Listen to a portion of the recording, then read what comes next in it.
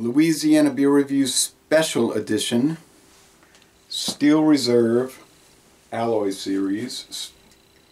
Yeah, Steel Reserve, they don't use 211 in this. Steel Reserve Alloy Series, Spiked Watermelon, 8% alcohol, 24-ounce can. Yeah, I have reviewed this, been 5 years, about 5 years since I did it. So there's the can. Can only, no draft. No bottles, July 15th. Good, got a good date, guys. Water, corn syrup, dextrose. So water, corn syrup, barley malt, yeast, hop extract, sucrose, table sugar, citric acid, malic acid, sodium citrate to give it tartness, artificial flavoring. Oh, no natural flavors here, people. Certified colors, sodium benzoate, and potassium sorbate added for freshness. Alright, flavored ale. Here's the official legal designation. What is this legally? A flavored ale. Malt beverage with artificial flavor and certified colors. So do you want a beer, an ale specifically, which uses artificial flavoring and food coloring, fake coloring? Then this could be one for you. Nothing says healthy like artificial flavoring and coloring. And a lot of sugar and corn syrup. I had this in the freezer for a little while. These are the kind of things you want to blast them with cold. I'm not going to drink this very quickly, believe me. I'm going to space it out over probably a few hours. Not because of the alcohol so much. I can handle the 8%. It's the sugar sweetness is just... Ugh. Okay. Clear, watermelon-y. Now they say on the website it's the flavors of watermelon and strawberry. Now they're saying on the website watermelon and strawberry.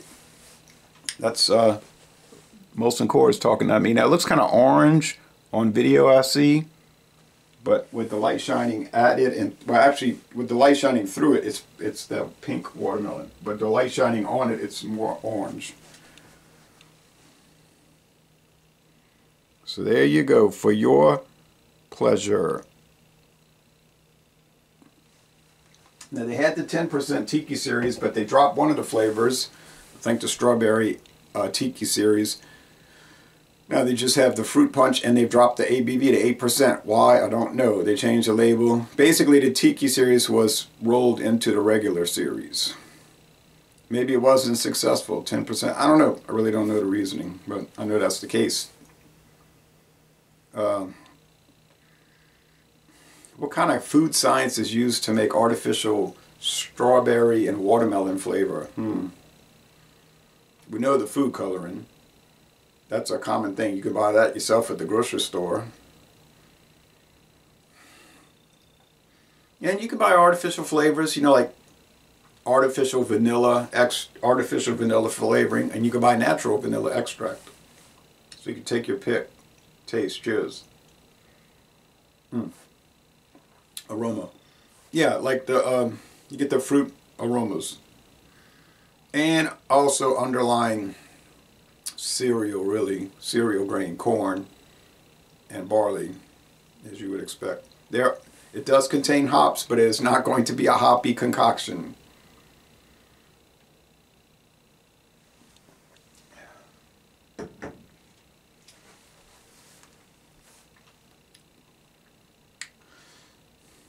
What are these really made to be? Flavored ales for connoisseurs? No, that would be more like your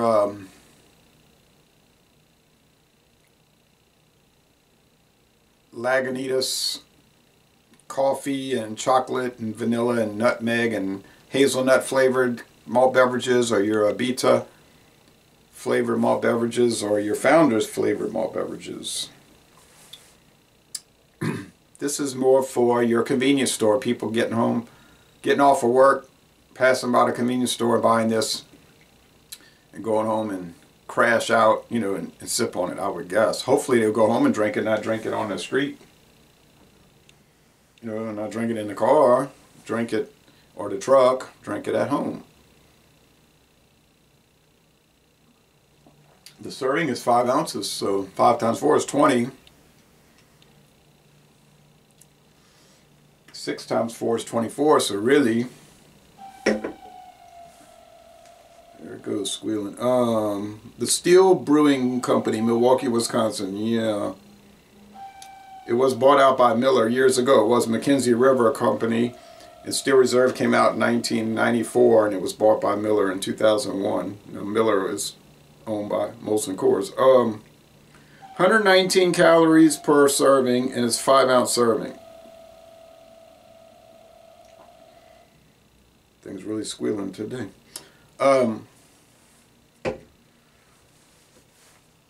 You could cheat and go 6 ounces per serving and have 4 people drink it. And 119 calories, well, it'll be about 130, I guess, for 6 ounces. But anyway, yeah, I guess people might buy it and serve it according to the suggestions. Give each person, well, like I said, 6 times 4 is 24, so give each person 6 ounces, and they sip on it and talk about the unique qualities of it, intricate qualities. Something tells me that's not exactly what's happening, and I don't think there's that many people buying this and pouring it into a glass to admire the appearance and give an assessment. But maybe I'm totally wrong, but I'm pretty sure I'm not. No head of foam whatsoever. No lacing whatsoever. Back in the 1980s, they came out with Bartles and James and other wine coolers. Wine-based. They're very inexpensive. They had advertisements on television. In 1991, George H.W. Bush in his Read My Lips, No New Taxes pledge agreed to raise taxes, which wrecked his career, justifiably. Agreed to raise taxes, and part of the tax increase was on wine. For some reason, they put higher tax on wine, but not malt beverages or beers. So most of these companies switched over to a malt base, and they start calling them coolers instead of wine coolers, or you know, whatever name they wanted, chills or sweet chill, whatever they wanted to call them. And they didn't make a big announcement about it. And so most of these you can still find, with some difficulty, a wine-based cooler, but most of these are malt-based these days for that tax reason. In some states they're liquor-based, but not too many states, because some states, most states, not Louisiana, but many states, I know Georgia for one, they don't allow any kind of liquor-based product sales in convenience stores. You say, well, I mean, what difference does it make if it all is 8%? What would be the point? I mean, I guess there is no point. It's just like a lot of these regulations they don't make any sense. But so Molson Coors, originally Miller, SAB Miller, they decided to put out a big line of flavored malt beverages for people who want, let's be honest, alcoholic fruit punch, alcoholic soda pop.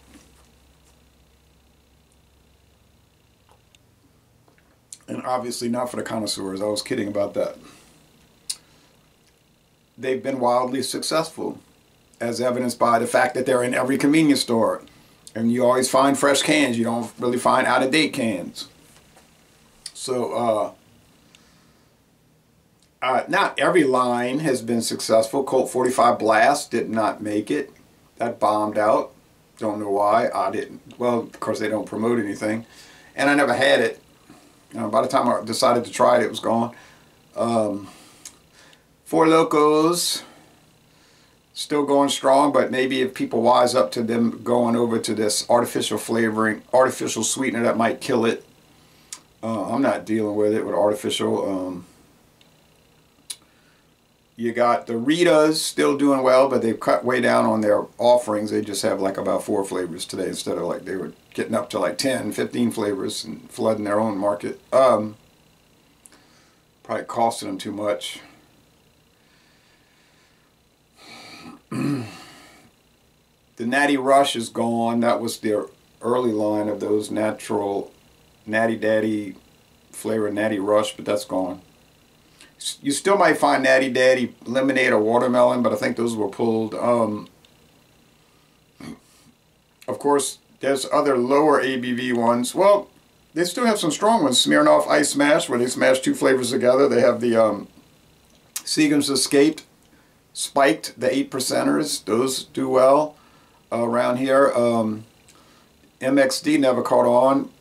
That was the 12%ers, I think, from the people that make Cayman Jack. And Cayman Jack, well, that comes in at 5.8. That's a milder product. Does very well. Mike's Hard does very well at 5. The regular Seagram's was very low at 3.2. Does well. Smirnoff Ice at 5. Up to 5.4, 5.6 does well. And like I said, the Smirnoff Ice Spiked does quite well. So they're out there. I mean, and I'm missing some, obviously. There's more. And it seems like now it's hard for them people to break into the market. You got your main ones, the Ritas, formerly Bud Light, Lime or Rita. They had to take that name off because nothing light about it. Got the Ritas, the Alloy series. Oh, and don't forget Club Tales, the original Club Tales flavored ales from Canada, 10%. Watch out for those. There's the Jack Daniel's Country Cooler Country thing. They're low ABV. They seem to do well. Yeah, so I mean, you see what I'm saying? But there's those, and then other ones come and go, and they don't seem to have a lot of success breaking into the market because people just get their favorite, they stick with it. So could this be a favorite of mine? Well, yeah, theoretically, if I actually drank these things besides doing reviews, which I never do. I never go to a convenience store and say, I'd like to try one of those. I mean, I want to have one today. No. I'll get beer, Coors Banquet or Pabst Blue Ribbon or something like that. That's true. Rolling Rock even. But these things, I'll tell you what, you get a lot of tap water underneath. There's tap water underneath. There's no hiding that. I don't know why that leaches out, but that tap water is there. I'll put my hat off. I'll take my hat off because it blocks all the light, you know. It's like I'm in the shadows.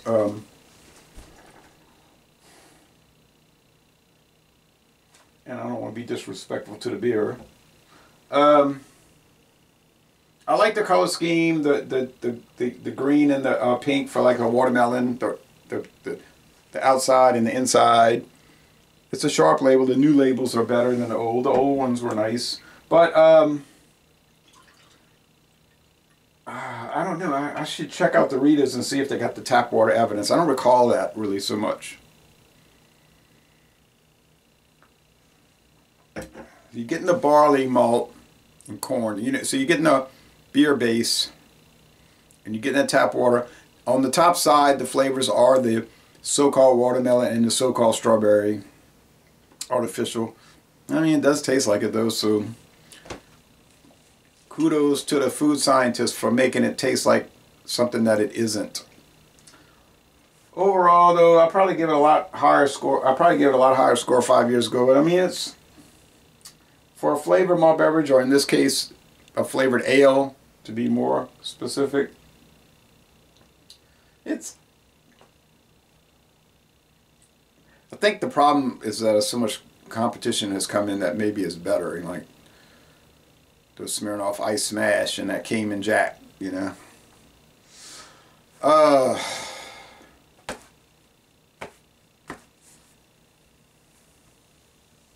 Then there's the whole iced tea line, which is a type of variant of these. I'm gonna go at 83. It's good. It's probably much lower than my previous one, but I always call it as I see it when I'm looking at it. I don't worry about people saying, well, you know, in 2019 you said, I know, well, that was then, this is now. We could make a movie about that called That Was Then, This Is Now. Anyway, so Les Bon Temps Relais, 83 out of 100. It's good if you want to do this to yourself, you know. And I'm going to end this review by saying, y'all go to Milwaukee, Wisconsin, and take a brewery tour watching them make this stuff, but it probably is 2 in the morning. They probably don't showcase this kind of stuff on the tour, but they might.